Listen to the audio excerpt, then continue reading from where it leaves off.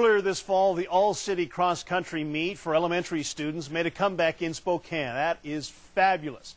But before we start celebrating, we need to say thank you to Mike Bresson. Never heard of him?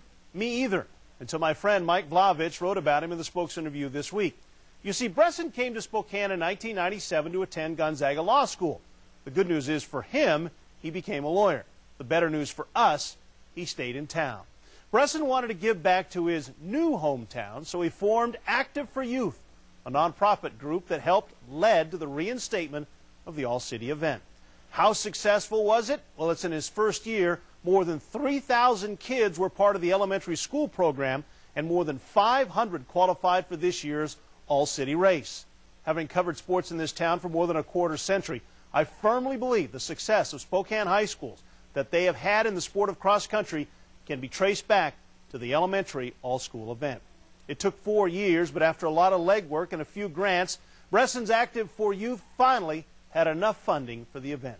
Mike Bresson is a pretty good runner. He's got a 2:22 marathon to his credit.